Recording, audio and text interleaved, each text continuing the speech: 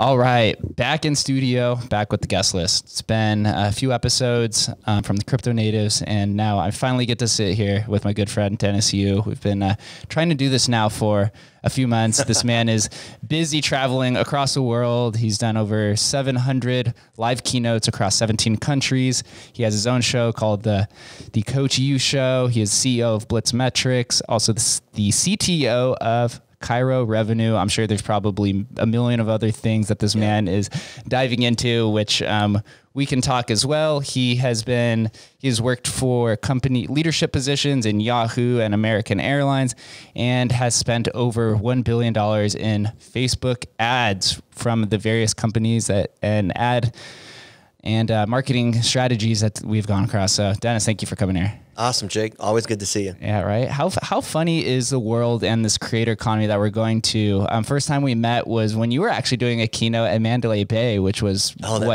maybe 4 months ago. That 5 months ago, right? With Brad Lee. Yeah, that was like maybe springtime. And I was just so enamored with the way that you had the command of the stage, standing in front, and you're literally talking about how to have proper charismatic skills when you're standing on stage. And now we're sitting here across from each other. What a weird world we're moving into. It's wild. We're connecting even deeper though. Yeah, the world's becoming integrated in many different ways. I know you are a very forward-thinking person. Mark Zuckerberg, as I mentioned before, you've spent over $1 billion in Facebook ads. Mark is now pivoting Facebook to become Meta. What type of ad revenue comes into a metaverse? How do you channel something like that? So Mark wants to control all your data. So that's why Meta is Facebook and all these other properties. And when you're in a virtual environment, you can buy virtual goods and buy real goods. So this is their play into trying to own e-commerce. Are you a believer in the things that he's trying to do? Do you think this metaverse is going to be a massive trend? Do you think this upends the Facebook ad model? Facebook's in trouble, so they had to change their name among many things. But the idea of the metaverse, like Neil Stephenson put out there in Snow Crash, will happen, but I don't think it's going to be Facebook's version of the metaverse. Now, Facebook's trying to intentionally confuse the words. So when we're like you and I, we're friends on Facebook, but then the question is, are we actually friends? So if you're in the metaverse, are you in Facebook's metaverse or the actual metaverse? And the idea of living in a decentralized world, which is, crypto or other platforms that allow people to be able to coexist, is not what Big Brother wants. So I don't think Facebook's, Mark Zuckerberg's gilded jail is not going to be where I'm going to spend my time. Yeah, absolutely. We're definitely not. And speaking of like crypto and this like Web3 environment, it also kind of completely takes the current ad model, right, of pay for advertisement, and now changes it because it's put on to the community. Have you thought about this idea and how market spend is going to change over the next, we'll say, decade? Ultimately, with things like NFTs or being able to support an influencer or like a Patreon, everything's become personal and more granular. So it used to be a brand was like a major TV station. Now all of us are brands, but the infrastructure to track the value of a brand, the value of your personal brand, the number of people who have been on the guest list podcast, the number of friends that we have in common, the number of people that buy because we make a recommendation, we're almost at the verge of being able to do that. And that's going to create this massive affiliate economy where, like, let's say that you mention a restaurant that maybe we go to later, and because someone heard that and then they went to that restaurant, you should get a tiny little piece of that transaction. So there's too much friction right now for that to happen, but we're probably just a couple years away from that. And I don't think it's the metaverse or crypto. I think it's the fact that everything's being tied together. The question is, who owns that data? And where's that centralized identity going to come from? Yeah, that's a scary model. As somebody who's been in the crypto world for a while, that has a complete spectrum of libertarians to cypherpunks to people who just don't care at all and they just want fast transactions and more of like a permissionless manner. it's a very fun, and I love that we get to start on the forward thinking aspect of the show. But let's just backtrack it a little bit. And for those who are not familiar with the infamous Dennis Yu, tell us a little bit about your upbringing, your mentality growing up, and kind of how it's changed to where you are today. Well, Jake, I think infamous is probably the right word. I was on CNN Live in front of 3.5 million people globally talking about Cambridge Analytica and should Facebook be regulated. And I said, yes, they're like cigarettes. And they brought on Mark Zuckerberg. And Mark Zuckerberg and I had an argument, as we've had before. So people will say things like, well, have you met Mark Zuckerberg? Or does Mark Zuckerberg know you? Mark Zuckerberg hates me. And now he should love me because I've spent $1 billion across all of our clients on Facebook ads, which have translated into making him one of the richest people on the planet. But I'm kind of known for doing things that are a little mischievous. Right? Not anything that's bad or criminal, but I want to push the edge. So today, with some of my friends, I recorded I took some of the episodes that they have, their podcast episodes or YouTube videos, because I can Google anybody. You can Google anybody and pull down their YouTube videos. And then I ran it through Descript, which is one of my favorite tools. A lot of podcasters use that. They have a feature called Overdub, and I was able to deep fake the audio, where I had myself saying words I never said. And then I ran it through this other tool called Synthesia, which will make your lips move according to the words that are being said. And then I use Jarvis, which is an AI writing tool that will write words, write copy, write blog posts, write books on any topic that you want, right? And I can say in the voice of Jake Gallen, 10 reasons why Las Vegas is going to be the tech center in 2022 for crypto. And it'll write a whole article, right? So I combine those three today to show people what's possible. And someone like me is going to think this way because I'm a systems-minded engineer. I built the analytics at Yahoo 20-some years ago. So I'm a search engine engineer. I've always felt that there's data behind everything that we do. The question is, where's that data going, and how is it being used to improve our lives? Advertising, I think, can be a really good thing. When Zuckerberg and I first had one of our big arguments back in 2007, 2008, we had lunch. We had hamburgers, and he told me that I needed to shut down the ad ecosystem that I built. So you probably remember when F8, the whole Facebook ecosystem launched and people were building apps. So Food Fight Happy. I mean, people were throwing, the zombies, werewolves, ninja, Farmville. A lot of the ads in there were powered by my ad platform. So those ads on who has a crush on you and what's your IQ were run through my ad server. So I was doing $85,000 a day running ads. Wow. But they weren't my ads. I was a platform that allowed advertisers and publishers to get together. So I've served billions of ads through ad systems that I've built or ad systems that we use, like running ads on Google and Facebook. So my career has been built on collecting information and trying to create personalized experiences that are based on that. Yeah, and through your platform, were you the one that was housing the information, or was it sent back to Facebook because it was running through their platform? I can probably tell you that today. And in my entire career, I've never answered that question directly because it's against the terms of service to ever collect the data. They had something called the 24-hour rule. So all these Facebook developers or people that were developing apps, and you can develop apps anywhere, develop on Amazon or iPhone apps or whatnot, but they're not supposed to be able to keep that user data. So if somebody uninstalls your app, they're supposed to delete the data, but is there any way to know whether they actually did that or not?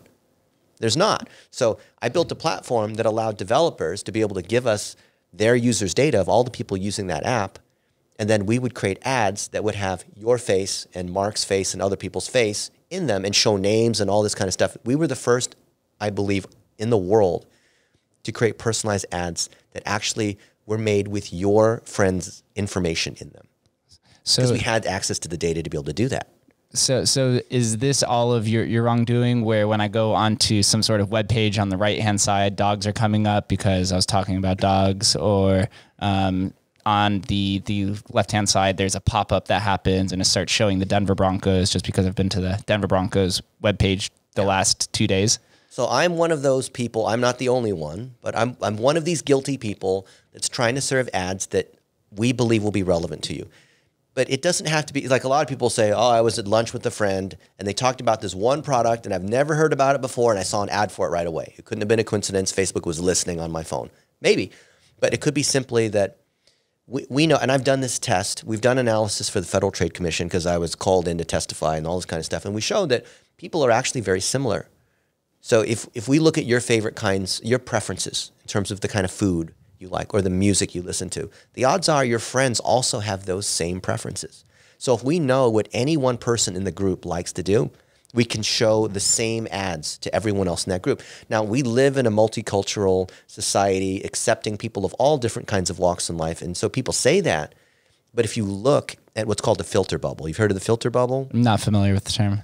Okay, so let's say we take all the people who love Donald Trump, and they're all over here. Let's say they're conservative, and all the liberal people over here, and whatever it is, you'll see that there's not, you'll see this big cloud of blue and this big cloud of red, and there's not many people that go in between. There's not many purple people because people like to clump together, and it creates an echo chamber because people want to be around other people that reinforce that same belief. Now, what does a social network do? It intensifies that because what's ever in your news feed is going to be things, if you click on Donald Trump or you talk about crypto stuff, you're going to see way more crypto stuff. TikTok is the latest incarnation of that because whatever you click on, you're going to get way more of that. So what it does is whatever niche you're into, whatever interest you have, it intensifies that niche. So the algorithm, not because it's evil, but it wants to show you, it wants to further, like if you have some weird eccentric thing, it's going to try to amplify that. And so what that does is it creates further and further segregation because it becomes an us versus them because it polarizes anything. It polarizes groups and it brings them together. It's not because Facebook is evil and they're trying to, put out conspiracy theories. It's because the nature of a social media algorithm does that. So knowing all of this information and mentioning in the beginning that Facebook is obviously they have the data and they're merging to Meta to change the narrative. Would you spend your ad dollars on a different platform? And if not, and you're still continuing to advertise on Facebook after what you said, what is the reason why? I wouldn't leave Facebook just because there's all this nonsense that's happening. We see people have lost maybe 20%, 30% of their conversions because of the Apple iOS 14 thing.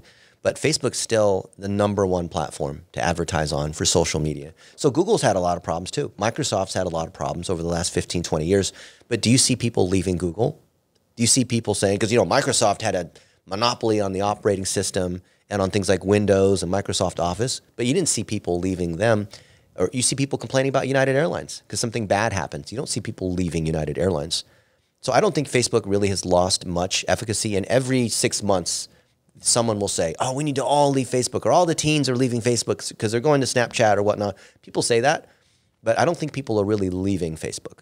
There's going to be no new social networks, but from a business standpoint, I'm going to invest proportionately to where the audiences are, and the audiences are largely, and of course every business, every industry is different, but it's largely going to be in Facebook, Google, and which includes YouTube, and TikTok. And TikTok's the fastest growing social network by far. Yeah, it scaled to 3 billion or 1 billion users in about 3 years after founded, which I think is probably the fastest I've ever seen from a social media platform. And they have the highest session time of any social media network by far. Is that from opening the app to closing the app out? Yep, the amount of time you spend in the app. Wow, that is because their algorithm is addictive. They have the most addictive algorithm. That's why I don't ever open it. Yeah, and a lot of friends are like, oh, I'm just going to experiment. I'm like, okay, come back to me in a week and tell me how much time you spent on TikTok. So knowing all of this, then, what is the most effective way for the average individual? Let's say somebody who is listening to this podcast, and I'm not calling all of you guys average, but if you're listening here, maybe you're probably not in the upper echelon, maybe. But how do you? What's the best way to get the best bang for your buck, so to speak, on Facebook? Think of Facebook as an amplifier. Think of it as this black box. And whatever you stick inside the black box, close the lid, press the button, you get 10 times more out of whatever that is. So let's say I take a $1 bill and I put it in the box and I press the button, I'm going to get 10 $1 bills coming out. So we see people where they'll say, I tried Facebook ads and it didn't work. Or all this nonsense controversy about Facebook or whatnot. And I'll say, who cares about that? That's noise. What are you trying to amplify? What exactly are you trying to sell? Is there a landing page? Is there a place I can go to buy that particular product or service? If you're super clear about that and you load it up into Facebook and you set up what we call digital plumbing, which is the pixels and the tracking and integrating your email and all that, then Facebook ads will work. They work super well as long as you're not in a category that, you know, it's like medical marijuana or CBD or all these like pills or things that are difficult to talk about, but where there's some kind of social proof, where you have happy customers that are talking about what you're doing, you already have a business that's generating sales and customers, Facebook is a very, very good place to do that. It is still the #1 place to amplify social proof. And that's what drives sales on Facebook. If you put in your testimonials, you put in what customers are saying about products that you have, the system now does the optimizing. The system does the targeting. Yesterday, Facebook announced that they're removing most of interest, all the cool kinds of interest targets we used to be able to do. They've been killing it off the last couple of years. Now they've announced they're going to pretty much kill all of it. Ad prices have gone way up. The average CPM is about $20. It used to be $8 2 years ago, and it's $2 maybe 7 years ago. So there's a lot of things that people are complaining about, but the algorithm has gotten smarter. And thus, here's the key point for anyone here listening to this podcast. If you are driving sales of something, trackable sales, could be through Shopify, it could be through some lead form, it could be, you know, something that's tracked ideally in Google Analytics where there's a conversion that fires. Facebook will get you more of that. Remarketing, you understand how remarketing works, where the pixels follow you all over the internet. That's there, and lookalike audiences will work. So if you have at least 200 customers that have bought your product and you feed that into Facebook, Facebook will find other people that are just like those people. And it's like magic. You don't need to hire a consultant. You don't need to talk to someone like me. It's like magic. You literally just have to put it in the machine, press the button, and it works. And let's say you decide to we're going to put in $100 to put into the ad generation on Facebook. Mm-hmm. And I'm not necessarily selling a product, but maybe I'm trying to sell my brand or some sort of service. Does that still have the same impact as it's a little bit of a different selling point than a product or a tangible item? Well, yes or no. I mean, with a product, like something on Shopify or e-commerce where clearly there's a checkout, someone puts in a credit card, that's easier. Usually that's going to be lower ticket, like under $100. But if you're selling professional services, let's say that you are a cosmetic surgeon or you're a real estate agent, right? That's not a one-click Amazon checkout kind of thing.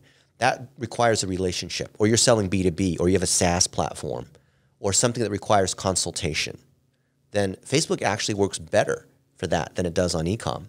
And the reason why is that people who've built a personal brand out of reputation because they're known in a particular niche, because they have happy clients that will talk about what they've done, as long as you can track that sale or that lead or someone filling out a form or watching a webinar or downloading your lead magnet or whatever that event is that shows interest that's trackable, as long as you can track that event, Facebook is fantastically good at driving more conversions against that.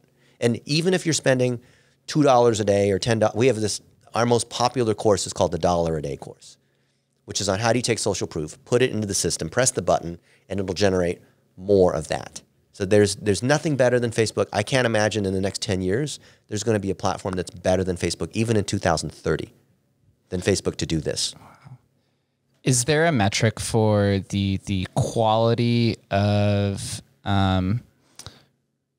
how do I describe this? Is there a metric for the quality of users that are clicking on your ad per se? Yeah. Facebook oftentimes gets chastised for creating this rivalrous war, right, yeah, left, black, white, whatever it is. Does Facebook track that in any way, or is it just every person is one click, they're a number, and that's it? They absolutely calculate a score. And I've flown to Facebook multiple times and had discussions with engineers to try to validate some of the theories that I have based on the data that we have. By the way, when that Cambridge Analytica thing happened, remember how that company got in trouble for supposedly taking all this data, 50 million users, and then using it to manipulate the election or whatnot? We had 100 times more data than that company ever did. We had more data than pretty much anybody. And we never got in trouble for that. Because... what was I saying? What was the question? I lost track of the question. If there's a scoring metric for the scoring, people. The scoring. So when I've had multiple conversations with engineers at Facebook, and they used to release what's called a relevance score. Let me step back a minute, because I think this is, for those of us that are geeky and mechanical and want to understand like how the system works, I'm going to give you a little shop talk that I think will be worthwhile, because it's really the the underlying algorithm that powers all social networks. So Google had something that was called a quality score, and that's been around for 20 years.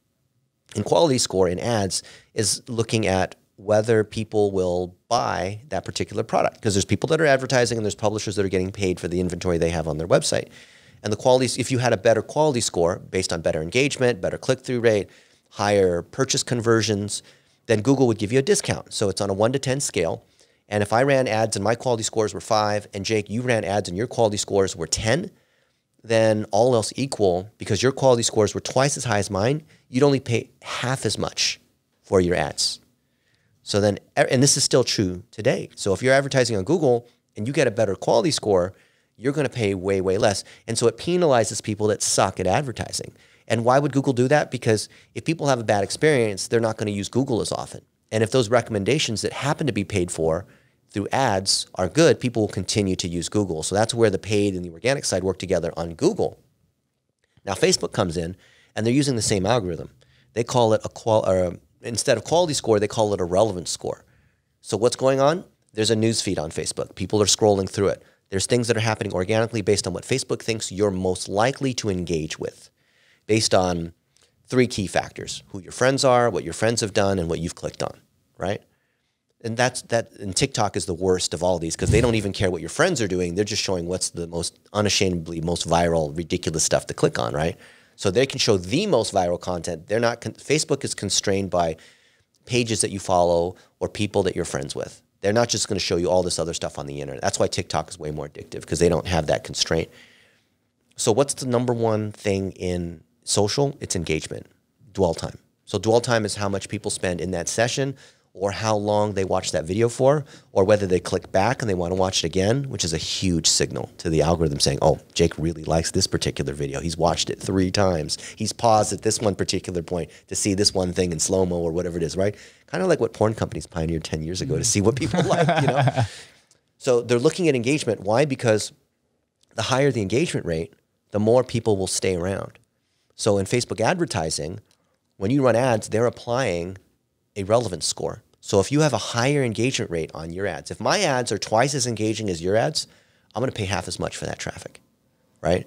And so Facebook's, they still do provide some metrics. They used to give us the actual relevance score, 1 to 10. Now they give us these relevance factors, such as the click-through rate, the landing page quality, and the conversion quality. In other words, are people engaging with the ad itself? When people come to the website to buy or whatever, is the website loading slow? Are people sticking around? Or people going right back to the newsfeed, which is a sign they didn't get what they want, right? And generally, is the content relevant to that particular user? And if those are true, then they're going to reward you with super cheap traffic.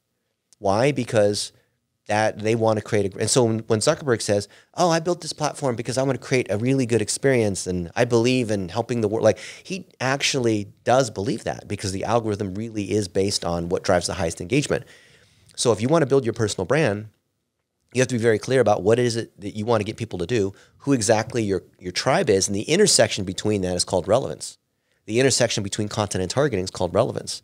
So if I know that my crew is the crypto community and these folks that are native, you already know who these people are. You're interviewing them. So the network density is super high, because anyone who knows you likely knows, our buddy Josh Frazier, and Josh Frazier probably knows Alex Berman, who knows this.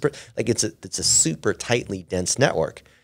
And thus the Venn diagram overlap between people who are fans of Jake Gallen versus people who are fans of whoever is going to be super high. That creates high engagement. The network can see how many people have friends in common between these different groups, and they're going to reward you for that, the more niche you are. And that's how advertising works too, right? So if you want to amplify your personal brand, you want to get more people knowing about you, or more people, downloading the podcast, or more people watching you on YouTube, you can do that by just letting the algorithm do what it does, but you have to be super clear on who that audience is and produce consistent content. That's why you hear all these people say, oh yeah, make sure you're consistent with publishing content. It's because you're trying to train the algorithm to find those other users for you. But that's just investing money building your personal brand. If you're a services business, real estate, mortgage, chiropractor, whatnot, the same thing applies, except you're monetizing through selling like a care plan or by drilling people's teeth or whatnot. you have to figure out how that works. So if I'm a Las Vegas chiropractor, I need to interview all my friends that have, you know, bad backs or who are clients of mine. I need to interview the girl who runs the local coffee place, or, you know, we're here in the Arts District. I need to say, this is my favorite restaurant, because I want to send a signal to Facebook and to Google that this is who I am. This is who my ideal customer is. I need to keep feeding them that signal, and the algorithm will give me more of whatever I put in. Wow. It's almost like an invasion of privacy in a sense from all of this, the analytics that they can tie to you and almost guess the reaction to the content that you see and then the responses that you're going to have. Yeah. There's one platform that you didn't mention this entire time, which made me curious because it's oftentimes considered the most effective platform, and it's Instagram, right? Why did you not acknowledge this platform? It is owned by Facebook, but from a lot of the stats that I see, 7 out of 10 people prefer Instagram over any other social media platform. So why was this platform omitted? Because I just assume that Instagram is Facebook in the same way that YouTube is Google. There are a couple key differences. The reason why I consider it the same is that I'm coming at it from a business standpoint. I want to drive sales. So if I want to drive sales and leads, it doesn't matter if it's products or services or small biz or big businesses, I need to be able to collect data, be able to promote key assets, track conversions against those, you know, track leads and phone calls and all that. And Instagram, day one, when Kevin Systrom sold that to Zuckerberg for whatever, 1.6 billion, day one, the hooks to integrate Instagram into Facebook were already there. Zuckerberg lied and said, oh no, we're going to keep it separate. We're never going to integrate the two. If you're on Instagram, you're not automatically a Facebook user or whatnot, but the day of the acquisition, the code was already there. I saw that. And it's true to this day because there's something called Facebook Business Manager, which allows you to track all of your assets and your ad accounts and pixels and access to different things. And Instagram is treated as one property inside the Facebook ecosystem, just like Messenger, just like WhatsApp and all these other ones. So you could say like, hey, do you like to drink beer? Like, do you not like to, you know, why are you talking about Budweiser, but you're not talking about this microbrew? Because it's all Budweiser. From a business standpoint, right? You understand, like, yeah, it's umbrella. I was with a friend yesterday in LA and he mentioned a microbrew that he liked. And because he likes to microbrew because he doesn't want to support Budweiser. And I said, you know who actually manufactures that microbrew? It's Budweiser. And the kids don't know, right? The younger adults are all on Instagram. And so Facebook is doing the rebranding thing because they don't want everyone to know it's actually Facebook that owns all this stuff. Just like, do you like Trader Joe's? I do love Trader Joe's. Do you know who owns Trader Joe's? Oh God, you're probably going to ruin the experience for me. Should I not tell you? Because I love Trader Joe's. Is it like Kroger or somebody? It's Aldi, which is the Walmart of Europe. Oh God. That's why we shop at Sprouts out here in Las Vegas, I guess, until I find out that Kellogg's owns it, and then it's game over. So ultimately it's branding. It is. And you have it's one database. Instagram's all part of that. It's one big database. That's just the thing to know. And you have such a fundamental understanding of digital marketing, advertising, and branding, and it's even taken you into the social media management side of it. Yeah. And so you formed your own business, correct? Right? Yeah. And it's Blitz Metrics. Mm-hmm. Can you talk to us a little bit about how that differentiates itself from your experience from channeling $1 billion through Facebook? Well, I want other people to succeed as entrepreneurs, but I couldn't credibly, honestly do that unless I demonstrated a path of doing something first so that other people can follow. So if I want to teach other people, if I want to help other agencies succeed, help other people be marketing consultants, or help young adults be able to be video influencers or whatever, then I need to be able to do that thing myself, right? If I'm going to give you advice on how you need to be a better runner, then I should have already been a runner. I have to be able to practice what I preach.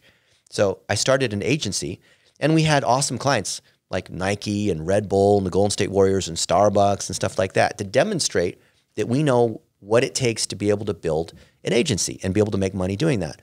And we have a program for young adults that want to be influencers, that want to learn how to use video, that want to grow their YouTube channel, that want to do drop shipping through Shopify or whatever.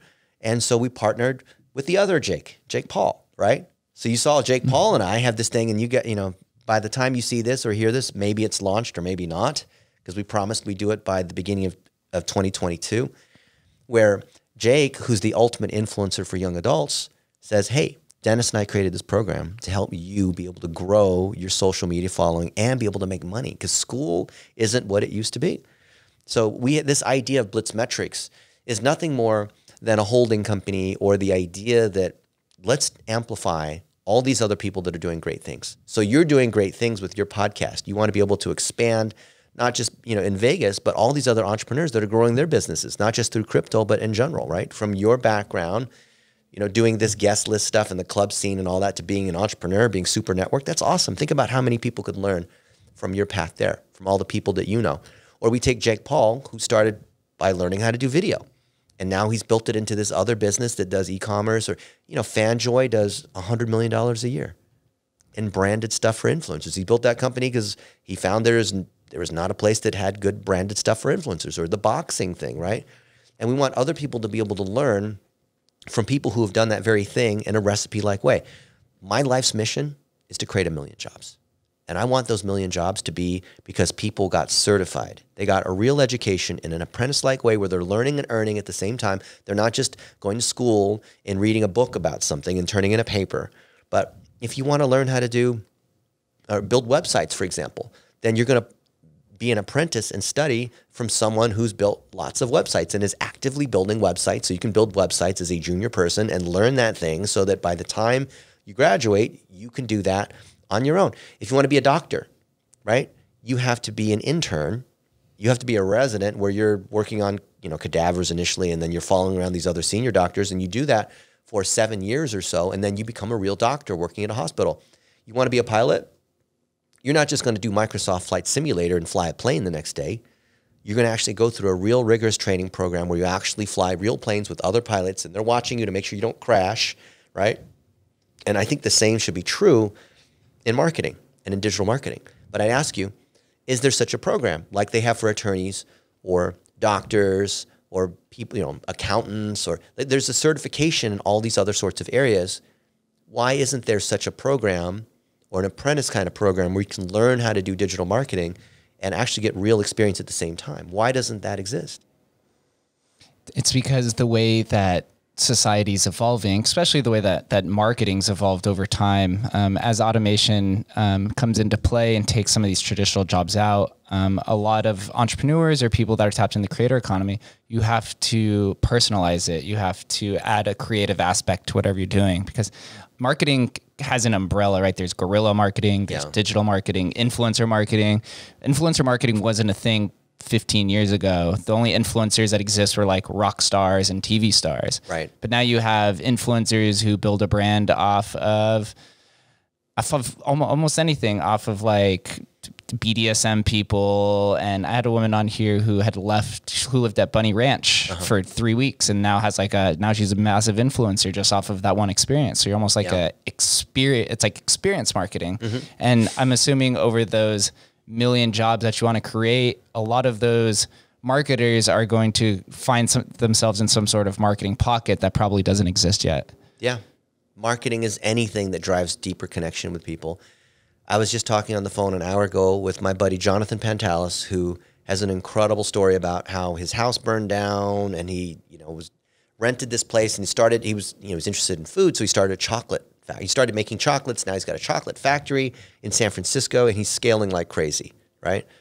And you would never have thought that little micro niche of chocolates that don't have sugar because it's flavored with monk fruit, and they also have adaptogens like ashwagandha and Reiki mushrooms, or like people who care about that and want to be keto, like he's starting to dominate that niche. In the same way like Andy Frisella has 75 Hard and all these guys who are sponsored. I see a lot of people who have a great story and they've turned it into a product or some kind of program. And there's so many different angles of marketing. Yet what I see common across all these entrepreneurs that we hang out with, which is really cool, it's a blessing, is that they all have a cool story. And when they put that story out there, they believe in that story so much, so passionately, because they believe in service. They want to help other people. Like Jonathan wants to help other people who are dealing with stress because you're just one nutrient away. It could be you're carrying so much stress and you didn't realize that you needed just a couple nutrients because you're just eating garbage and you didn't know any better. He wants to help millions of people. But for him to be able to do that, he's got to make a lot of money to be able to reinvest in these programs, which means he also has to hire a lot of marketing people, a lot of virtual assistants for $500 a month, editing videos and posting on Instagram and Facebook and tuning ads and doing reports and running what we call the content factory. So as we see entrepreneurs grow, then they start to hire more people because they have to be able to manage all the different marketing channels. Now they have a YouTube channel. Now they have to do the stuff with the website. Now they're launching. This guy next week is launching a new product called Cacao Calm, and it's hot chocolate. You just mix it in. I've tried it. It's delicious, and it calms you because of the adaptogens that are in there. How ridiculous is that? We want more people who are entrepreneurs to lead stress-free lives because of just simple things like that. It's not because they're bad or they're somehow inferior. It's because they're just not getting the right nutrients in their body. So him telling his story creates jobs because we need to get his message out there. He didn't realize that he can hire someone from the Philippines to work for him full-time for $500 to edit videos. And this was stuff that he was doing all by himself. Our friend Colin Wayne Ehrman, he started Redline Steel. He's in, you know, the cover of Men's Fitness and Muscle magazines and all that. He literally looks like one of those people, right? And he was injured in the line of duty, disability, supposedly was never going to walk again. And now he's got a 120,000 square foot factory. He's the largest manufacturer of home decor items in the United States. Super successful. He's spending several $1 million a month on Facebook ads. I coach him. His business is skyrocketing. He's looking for investment, but he's doing it by telling his story. But when I first met him a couple of years ago, he was doing his marketing all by himself. He was running his ads all by himself, but now he's hired a team of people. He's hired someone managing growth. He's hired VAs to be able to collect content from all of his customers. I think he just had his millionth customer order from him on his site. And this never would have been possible when he started a few years ago. But the more successful he is, then the more people he's going to hire to be able to have his business grow. And that makes me happy because that's creating more jobs. Yeah, right. You're a by proxy of the million jobs. So do you think then with the open accessibility of information that's out in the world, right? All of us have this like Library of Alexandria in our hands, so we could literally dive into so many different topics, the thousands or millions of different sectors and disciplines that it exists out there. Yeah. This is why we're seeing so many entrepreneurs backing their own story, because there's such a cross blend of things that exist, right? For like my own stories, like at an antique store and a ticket app, worked in the nightclubs, now it's crypto, and it's like it's such a unique combination of 4 or 5 different things. And then you get it going, but then at some point you need to continue to scale. And for entrepreneurs like myself and those who are like just beginning, I've only been doing this for now maybe a little over a year and a half or so. Is there a point where you realize maybe you're at like your max capacity before you need to hire somebody from the people that you've worked with? Is there any sort of like common, I guess you could say like a glass ceiling that's an entrepreneur reaches? Usually entrepreneurs, they wait too long because they want to do everything by themselves or they think they can't afford it. But I'd look at it this way. The minute your time is, say, worth more than $20 an hour, then it's time to delegate that stuff away. And that way you can, it's not because you're trying to save money. It's because you're trying to focus on the thing that you really need to focus on, and this other stuff is a distraction. So I would ask you, how much, if you were honest with yourself, and everyone listening, if you're honest with yourself, how many hours a day do you do things that are repetitive, that you really shouldn't have to do, like repeating the same thing, or a chore, or cleaning your house, or customer support, or things that as an entrepreneur you can do, but it's not the highest and best use of your time? I've asked this question thousands of times. The answer is typically 2 to 3 hours. So if you could get back 2 to 3 hours a day, would you be willing to pay $20 a day for that? And if the answer is not yes, then you have a problem with your business. In other words, you don't have a business. So if you have a business that's generating some kind of sales where you can afford $20 a day to have one person who works for you full time, and they're available on Skype or Slack or whatever your favorite thing is, and they work in the middle of the night in the Philippines, so it's daytime over here, and they're available during their regular shift, and you decide that's 9 a.m. to 5 p.m. or whatever it is, and they do that menu of repetitive tasks like order fulfillment or scheduling meetings or responding to customer inquiries or collecting feedback from customers or helping with your hiring process or, you know, sending out reports, or like whatever it is that you have that's repetitive, that you document, you record a little Loom video saying, okay, this is how you do it. The more things you have in that little library of things that are repetitive that you can get off your shoulders, then that's when you need to hire a VA. And in the Philippines, do you know how much life-changing money is in the Philippines? I believe the average income is $3 to $5 a day, correct? Yeah. So I used to, before this COVID thing happened, I would fly to the Philippines twice a year, and I would take our teams out for a crazy meal. Can you imagine going to the nicest restaurant in town and having 100 people, and everyone's ordering all the nicest stuff, and at the end of the meal, the waiter brings the bill to you, and you have to pay that bill? How would you feel, right? Let's say we did that here in Las Vegas. The nicest restaurant, you invite 100 plus of your friends, and it's all on you. All the drinks, everything, all on you. How would you feel about that? It feels rewarding. It feels powerful a little bit, right? You feel like a sort of success and responsibility that you're giving back to your community. But most people would feel, I don't think I could afford that. That's gonna be out here in Vegas. It's $100, $200 a person. You get crushed. Right? Yeah. But when you're there in the Philippines, and you have 100 people there, and we're all eating the nicest stuff. It's 5-star, the whole deal, and it works out to $3 a person.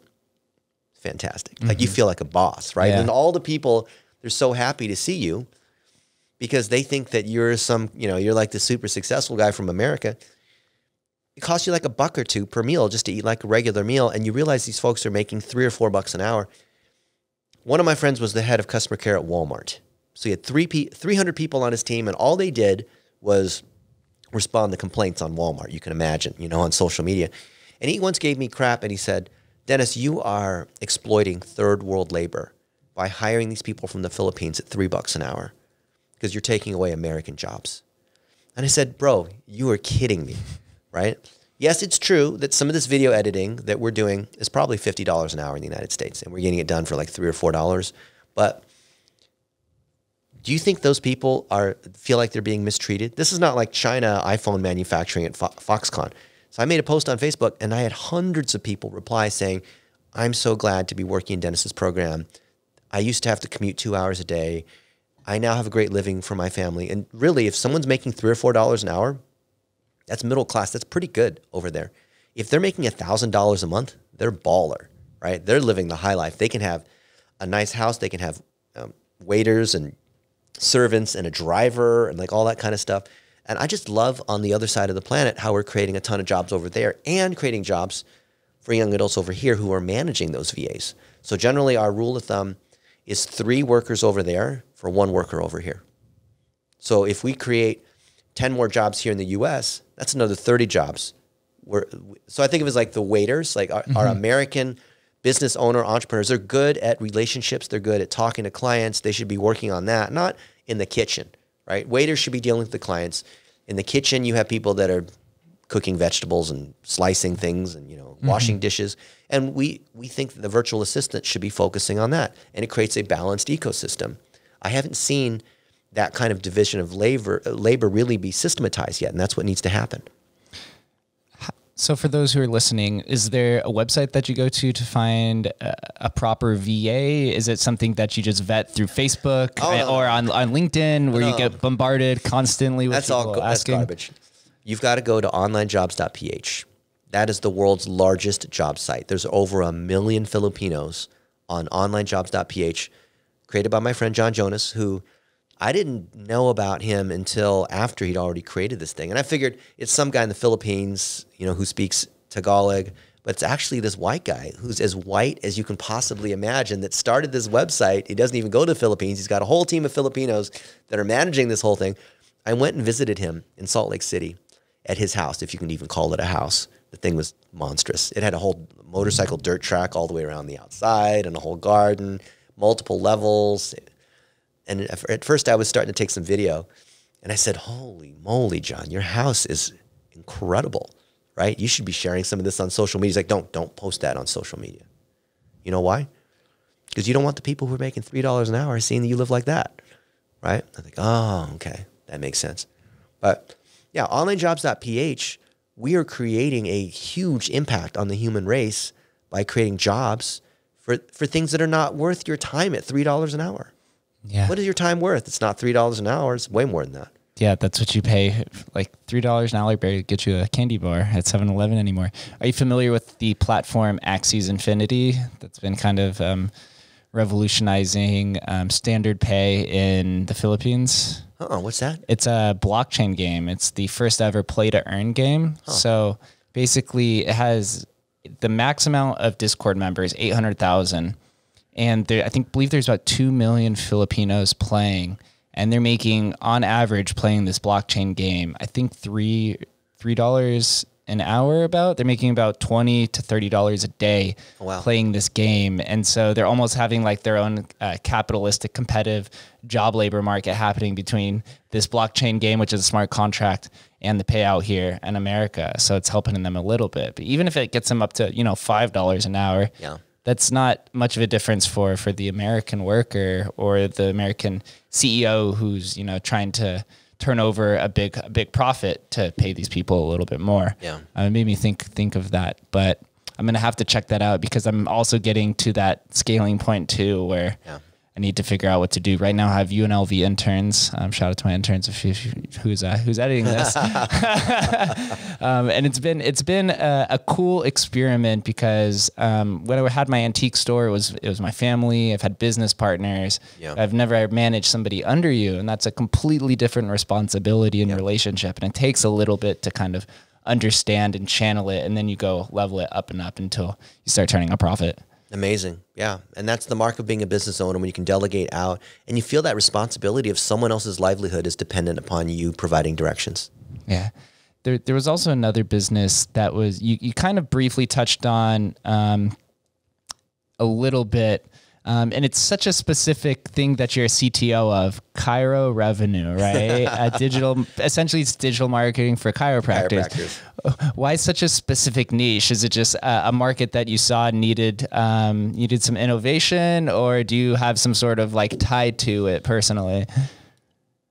I believe the most valuable asset you have is your health, and health is wealth. And the majority of our clients are doctors, which I think are really cool. And we have doctors of all different types. They could be dentists or functional medicine folks or chiropractors or sports medicine people or gastroenterologists or acupuncture people. But the idea of health is something that people have neglected the last couple of years. Aside from like whatever your belief is on masks and vaccines and things like that, people are not taking care of themselves. And in America, there's been this focus on pills and medicine, which is critical care. So healthcare is seen as, well, you go to the hospital if you get in a car accident or something like that. Okay, fine. So if you're about to die, the American medical system is trying to keep you from dying, okay? But what about the other end? Preventative medicine. Yeah, what about living healthy? What about working out? What about your mental health? What about all these other pieces? So I own a little piece of a lot of different agencies. And Chiro Revenue is one of our agencies. And chiropractors, I think, are one of the top medical verticals where they're open to other versions of health. And chiropractors used to be kind of like an 80s, 90s, like back office, like crack your back, $19 exam thing. And now we see them as the most willing to invest in technology, in marketing, in holistic kind of health, in supplements, in working out, and everything that's related to functional medicine, which is like combining East and West medicine. So because they're growing so fast, they're also hiring. So I want to look at which different verticals are hiring the fastest. Aside from chiropractors, I'd say there's real estate agents, right? Obviously, there's a huge real estate boom going on right now. Mm-hmm. So real estate agents are the ones who are selling houses or representing the buyers and sellers, are doing super well. And so they have a huge marketing need. And we see that the agencies that are going to win, for anyone who's listening who is wanting to be a marketing specialist, social media consultant, agency owner, you've got to focus on a particular niche. So for Chiro Revenue, serving just chiropractors, or for Nifty Thrifty Dental, serving just dentists. So Jake, I'd ask you, if you're a dentist and you saw that there was this agency and all they did was serve dentists versus this other agency and they'll do like whatever because they're here in Las Vegas, who would you go to? You want to go to the specialist. Right. So everything is specializing. But there's 3 ways to specialize. You specialize by geography. So like, oh, I'm a Las Vegas digital marketer, or I'm a Phoenix, or I'm like whatever city is. Or you specialize by the skill, like you do SEO or PPC or Twitter ads or like whatever it is. Or you specialize by the vertical, real estate, mortgage, home services. These first 2 are being competed down to 0. Why? Because if you're a skill-based marketer, like you use ClickFunnels or a particular tool, you have Upwork and Fiverr that are killing that whole market down. Then if you're a local specialization, because you serve anyone in Las Vegas and your whole thing is Las Vegas digital marketing. Well, what's so different about Las Vegas digital marketing than San Diego digital marketing? Okay, maybe there's like casino stuff, but really all the people that are city specific, there's no difference in their digital marketing. So really the only way to have a premium if you're selling consulting of any type is serving a particular category, which means if you're serving chiropractors, then you have to know SEO and PPC and website design and ClickFunnels and AI tools and video and Twitter. Like you have to know all these different things.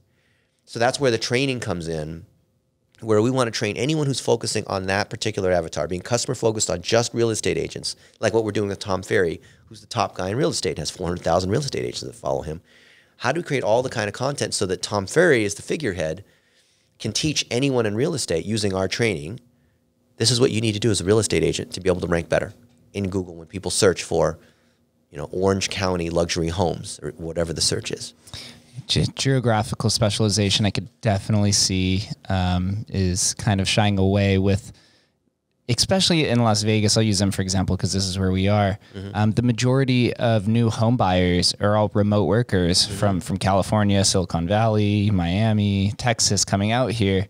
And to them, it doesn't matter anything Vegas specific because they're just hanging out here. They're getting the tax benefits and they're mostly living in their home. And that's kind of what's happening to everybody with all of the delivery services and not even needing to leave. I was literally on Twitter Spaces before you came. I'm with a bunch of crypto friends and they were talking about how they hadn't left their home in 3 days because well, that's not good. Yeah, because they've just been so heads down in the computer. And as the world becomes globalized through the internet and maybe the manufacturing becomes localized because of COVID or whatever, you have to find a new way to specialize, which makes me presume that there might be a 4th type of specialization sometime here in the near future, maybe something digitally or VR that maybe just hasn't surfaced yet, or maybe it's just its infancy stages. Could be. There's so many different ways to build relationships. Every time there's a new technology, every time there's a new network, or anytime there's a new, call it like real estate, where another place that people can meet, there's going to be tools that's going to be integrated in an ecosystem, and it creates more and more micro niches. That's what I'm excited about. Yeah, me too, man. And for a long time, I was very hesitant on the revolution or evolution of micro niches, but I guess we're in a society now where all the land has been discovered, all of the tools in the physical world have been built, there's beds and chairs, and those aren't going to change the world, but maybe some ergonomic type chair is going to come and be the new standard chair, and then every chair is ergonomically specific. And that's kind of how everything's happening, especially with podcasting. And I use this oftentimes as an example. Joe Rogan's so popular because obviously he has a great command of his podcasting and conversational skills, but he was also one of the first few hundred podcasts. So he kind of has like a macro podcast where he can literally reach out to anybody that he wants to and share and just share the stage with somebody who has some sort of confidence or people that are popular to a degree. But now, today's world, you have to be very specific with your podcasting, and you're not going to get nearly as many views and downloads as you would like. Maybe the percentage 10 years ago is, maybe 1 in 10 podcasts make it, but now it's like 1 in 10,000 podcasts actually make it. So then you just have to continually practice what you're doing until you're able to pivot it or direct it into the little crevice of a micro specialization that's out there. Yeah, but it's not too late to start a podcast. And I got a lot of friends, and I just tell them, just say you have a podcast and then get them on Zoom or Skype or like whatever your thing is and just record it. You don't need the fancy video studio. You don't need all this gear. Like you can see Jake's got all this gear here. You don't need to have all that. You know what my favorite trick is to get people on a podcast, especially big names? What is that? It works almost every time. You say, I know so-and-so is very busy, so you're talking to the assistant, or you send out an email, maybe it's cold. I guarantee you that we'll get 10,000 views of this podcast. And what we'll do is we only need 20 minutes of so-and-so's time. We get in and out. This is our process. And when we're done recording the podcast, we chop it up into different pieces. We put it on the blog. We put it on YouTube. We distribute it on these other channels. Excuse me. And then we run ads against it. So we are here providing free PR. And I've interviewed A-list celebrities using the technique of, hey, I guarantee you that our audience, you're going to get at least 10,000 views from our audience because we're going to promote the thing. Most people, when they're podcasters, they're just checking boxes to get more and more people onto the podcast to say, I've interviewed this many people, I've had this many episodes, which is great, but they don't spend time promoting their podcast, which I think is a dishonor to the guest that they have. So UNLV students, you guys are editing this. I would love to see you guys chop this up, turn it into blog posts. Then I'm going to promote it, right? I've got a verified account on Twitter and on Facebook with whatever, 100,000 followers between the two. I'm not huge, but when you create content interviewing somebody, you're then leveraging their audience to be able to get more exposure. So it's not because you're trying to become Joe Rogan. It's because you want to be able to get yourself out there. And it also, your first, don't even try to go for A-list celebrities, your first 10 folks. Just get practice. Just learn how to talk. Oh yeah, that's exactly what I did. I reached out to just my network for my first probably 50 before people start reaching out to you. And then you're like, oh, maybe I am doing something right. And just continue to accept, because you never know who's really going to change your life on a podcast. I've had some people that I thought were just going to be completely random conversations that actually just completely caught me off guard and ended up with even more leads. And in a podcasting term, leads is just new guests. And then those guests turn into bigger guests, and then more business opportunities. And then all of a sudden I'm sitting here with Dennis Yu. Right. And we get to hang out with folks like Jake Allen. Think about the networking that happens when you do a podcast. Yeah. Because then everyone else sees it, and then they want to be in your podcast as well, or what have you. I was always a big believer that podcasting was just social leverage at the end of the day. Yeah. It's also a profession that you could take with you wherever you want. You can go take your podcast to Seattle if you want to go see somebody, or you could just open up a laptop and then just talk to somebody remotely. And it's like a life hack, because I was facing the same situation with you where I was trying to reach out to these A-list people, all these verified accounts. No one gives you the time. Everyone's busy, of course. But if you say, hey, I have a podcast and I'm going to chop it up, or I'm going to give it to just a specific Vegas market, then they're like, here's 2 hours of my time. It doesn't matter. We just want to chat. And then even after the podcast off air, one of my favorite components is the conversation after your guests. Boundaries are lowered a little bit. Then you can pitch your business idea, or you could just have a creative discussion on extending some of the conversation that maybe the guest doesn't feel comfortable saying on air. Yeah. So my buddy Jan Koch, he runs the Virtual Summit Mastery, which is how do you create podcasts at scale? Like interview 60 people and have a launch and drive sales off of it. And I've never done a virtual summit before. And I know this guy is super busy. His time is super valuable. If I were to even be able to, get a couple hours of it. But instead I said, hey, Jan, I'd love to have you on my podcast and ask you, how do you do virtual summits? And he went onto the podcast. We went an hour and a half. And I was just using that as, this is going to sound like mean or whatever, but I used that time to pick his brain to answer every single question I had about how do you do that. A couple of weeks ago, I had Dr. Phil Ovadia on my podcast. He's one of the nation's top heart surgeons. He has a new book coming out next week called Stay Off My Operating Table. And I had all these questions about metabolic health and cholesterol and diet and whatnot. And we went for 2 hours of this doctor's time. Like, this is the guy who does all the big heart surgeries, right? And I would never have been able to do that if it wasn't for having a podcast. And I merely just declared that I had a podcast, right? It was literally that simple. And if you guys don't have a podcast, you need to listen to what Jake is saying. It is a huge network authority game changer. It is social leverage for sure.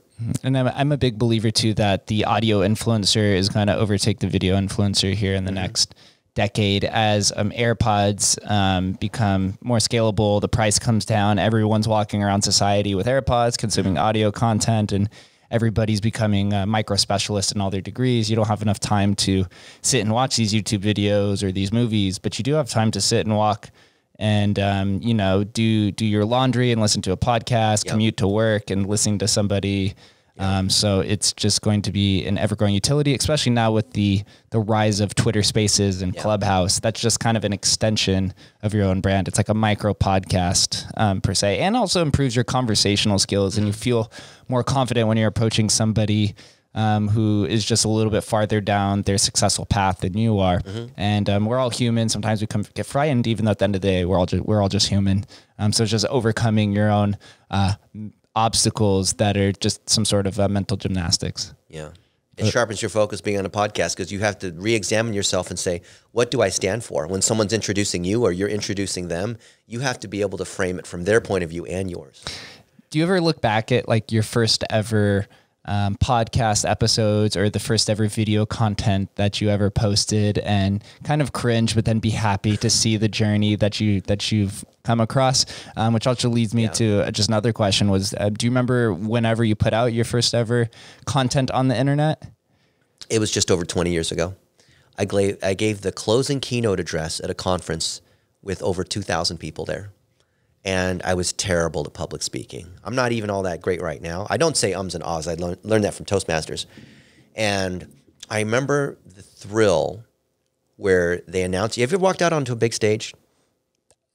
The largest audience that I've ever spoken to publicly was probably about 300, maybe 400. It was in college.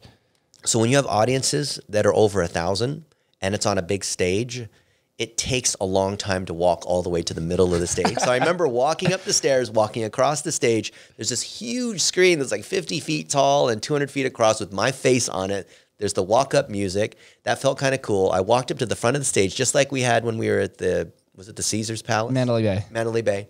And I walked up to the front and I looked across the sea of faces because it's all dark, but you know there's like a couple thousand people in the audience. And I thought, holy crap, I forgot what I'm going to say.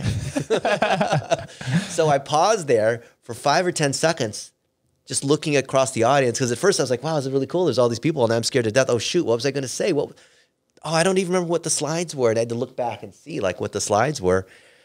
And then I ended up giving a good presentation. But at the end, I had all these people. I had a standing ovation. And all these people came up to me and said, Dennis, that was an incredible keynote. Wow, the whole vision. And this is when I ran the digital marketing for American Airlines. And I talked about the future of interactive marketing where all the data would be connected, whether it's at the gate or online or in the mail or you call. Like we have all your information in one place. Remember your preferences. I talked about what systems would be necessary to be able to personalize every single touch point. And they said, Dennis, you had such command, especially in the very beginning when you walked out on the stage. And what actually happened was I forgot what I was going to say. And they thought this was like me like having supreme confidence and being able to just have quiet and look across the audience. I thought that was so funny. But I was a terrible speaker because I was just saying whatever I was saying. And now what I've learned, I'm not saying I'm a pro now, but now what I've learned is I don't even have slides. I was just telling you when we came from the elevator that I gave 5 presentations today. And none of them required slides because I have a few key bullet points. And then what I'll do is I'll take Q&A for the audience or I'll demonstrate how to do something live. So I showed today live, how do I use these different tools to be able to deep fake my voice on a podcast that never happened using a face that never actually said those words, right? And I demonstrated it. And I thought that's way more powerful than slides because I'm actually demonstrating something. So now on I've probably given 750, 800 stage kinds of speeches. I don't use slides anymore.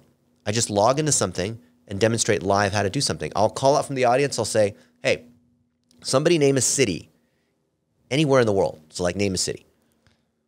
Tel Aviv. Tel Aviv. So I can pull up Tel Aviv on Google Photos or on Facebook, and you can see all the photos that I've ever had in Tel Aviv. So I have pictures and videos of me with the executives at Fiverr, because Fiverr is an Israeli company, right? And Wix. Wix is also an Israeli company. And going to the Western Wailing Wall in Jerusalem, right, which is not too far from Tel Aviv. And being on the beaches in Tel Aviv. And, Tel Aviv this and Tel Aviv that. And I'll say, what? And now give me a topic related to Tel Aviv. Or it doesn't even have to be related to Tel Aviv. You could just say Judaism. Judaism. So then I would go into Jarvis and I'd say, what do Westerners need to know about Judaism, right? And I'll write a whole blog post and I'll post it live. It'll take me 2 minutes to do. I'll demonstrate exactly how I do it. And it's like a magic trick where you're wowing the audience because there's no way I could have anticipated. You would have said Judaism in Tel Aviv. You could have said, what's the best pizza on the Upper East Side, right? And I'd have to write an article based on that or create a video or give a speech on it or pull up a friend. And now in these interactive virtual presentations, because I don't think that presentations should just be one-way monologuing. YouTube is for stuff like that. We're just watching people talk. I believe they need to be interactive, just like the stuff with Brad Lee where it's choose your own adventure or the Jake Paul choose your own adventure stuff. So I'm always thinking like, how do we make this stuff interactive? And that's what I think, that's what I think the next level, the next stage of presentations and entertainment is going to be, is a lot of interactive stuff. And that model that you just explained is exactly what you did at Mandalay Bay. And this is what I said right at the beginning of this conversation. So we've come very much full circle. And so as we end this, I have one final question, the same question that I ask to all of the guests that talk here live in Las Vegas. What does Las Vegas mean to you? Las Vegas is about connecting. It's always about the people. It's not the city. It's not the buildings. It's not the casinos. But people who come to Las Vegas, they come with a certain level of optimism. Because, you know, people say, yeah, Vegas, baby. You know, you're going to Vegas for the weekend. You never hear people say, oh, I'm going to Las Vegas this week. It's awesome. So the energy's high. SEMA was just here a couple days ago. Same thing with Affiliate Summit. And then PubCon was on Friday. I got to meet people from 3 conferences without having to go anywhere because I live here. Isn't that awesome? It's a beautiful place. The best way to explain it is if you ever fly into Vegas, what does everyone do right when the wheels of the plane hit the track? Oh, yeah. Everyone's cheering. Oh, yeah. Woo! And that does not happen in any other city in the world. Not when they're leaving Vegas. It's different. Oh, yeah. Everyone's sleeping and hungover, miserable, hasn't showered in 2 days. Dennis, where do I send everybody who wants to learn more about you, any of the businesses that you're related to, or any other links that you'd like to mention? You guys want to learn more about me? Go to themasterpresentation.com. That is our Bible of all the training that, you know, or the Torah or whatever you want to, whatever your book is, this is like our Netflix of all digital marketing training. And everything that I know, I've put there at the Master Presentation. And of course, it's for sale because it supports all of the people that are working on this kind of stuff. But if you are in a situation where you're not able to afford it or whatever, let me know and I'll give you access. Wow. Couldn't have put that any better. But you have to get access. There's a string on it. You have to make a 1-minute video talking about Jake or me or this particular podcast. And you want to send it to Stephanie@blitzmetrics.com. And the subject line is, I love Jake Gallen. Wow. Perfect. So all right. Do that. Do it, everyone. Put in some good rep for me and for Dennis, because you know he's going to channel it and make sure that 10,000 people, or it goes to 10,000 views, as he mentioned before. This conversation turned out much better than anticipated. You're a wonder, and I'm so glad that you live out here in Las Vegas, that you can help push all of the entrepreneurs that are budding up right now and make us much better than just a hyper-specialized person who exists in this geographical location and disperse us to the international world. So thank you, Jake. An honor. Thank you, friend. Thank you guys for listening, and we'll catch you next time.